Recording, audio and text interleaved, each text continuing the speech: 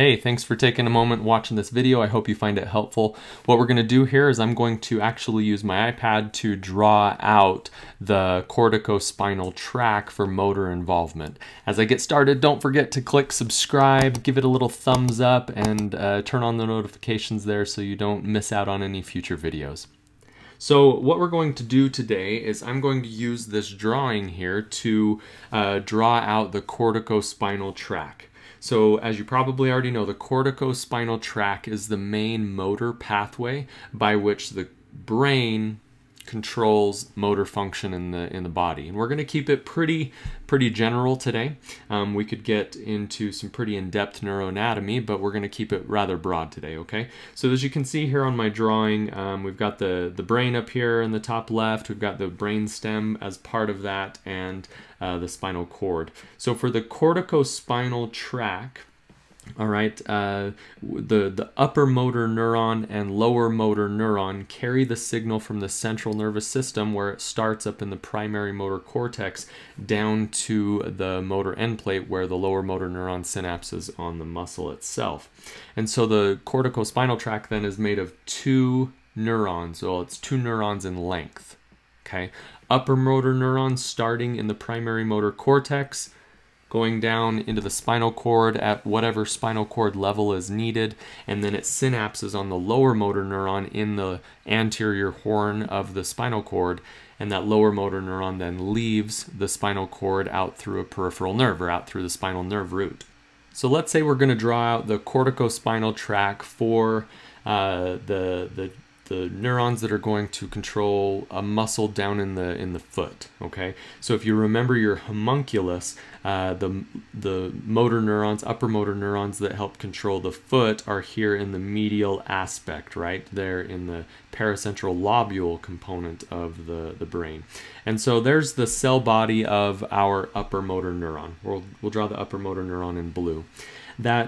The axon then is going to travel through the corona radiata down through the internal capsule. Remember, here's our internal capsule between some of those deep gray structures like the globus pallidus and the thalamus. All right, the different parts of the basal ganglia there with the putamen and globus pallidus and caudate. And so as this upper motor neuron axon descends down through the internal capsule, it also travels down through the midbrain, like we've drawn here. And as it travels down through the midbrain, it's actually traveling in the anterior part of the midbrain called the cerebral peduncle. Corticospinal tract passes through there, so it's a big white matter tract, right? And then it passes through the pons as well, so this is our pons. And at this point, the upper motor neuron is still on the ipsilateral side, meaning it's still on the same side of the brain and brainstem from which it originated. But as it gets to the medulla, and specifically in the lower part of the medulla, it decussates, meaning it crosses midline.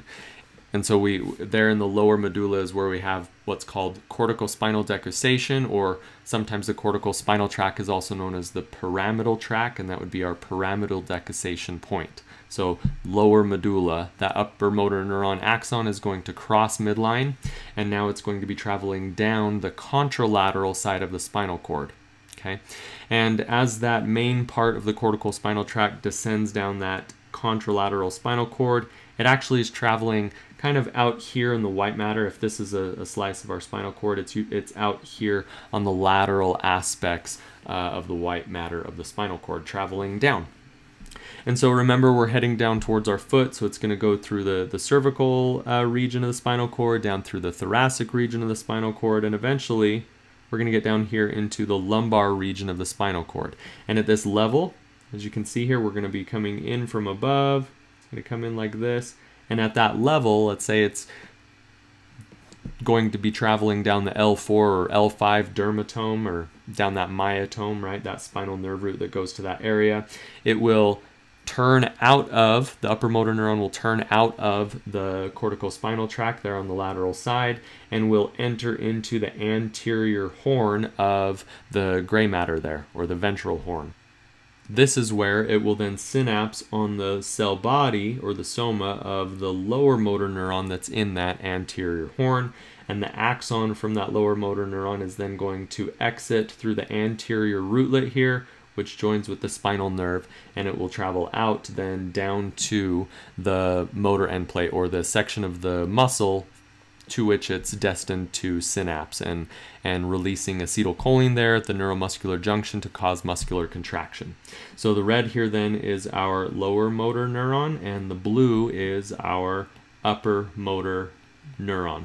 So two cell lengths, two neurons in length, and that makes up our corticospinal tract. Okay, the main part of our corticospinal tract, starting on one side of the brain, descending down through the brain stem, down to the bottom of the brain stem at the caudal or lower medulla, decussating over onto the contralateral side, still continuing with that same axon, all the way down into the spinal cord to whichever level it needs to be to synapse on the destined lower motor neuron, in this case the leg like we've drawn, down towards the foot.